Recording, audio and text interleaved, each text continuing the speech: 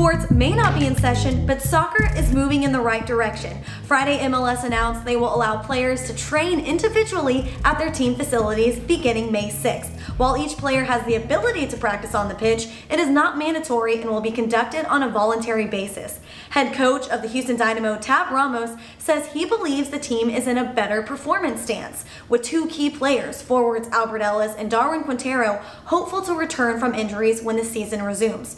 Coach is learning his squad more than ever through this COVID-19 pandemic. From the more of the human aspect of who we are now and how we trust each other and how we believe in each other, I think we're in a different place now than we were before. So this is, I think, an advantage for us. I mean, I'm sure other teams are taking advantage just the same way, but I feel so much better as a new coach with the way I know the players personally, and their families and who they are right now than I did 2 months ago. So I feel like we're in a better place, and I think when we come back, we'll certainly be ready to go.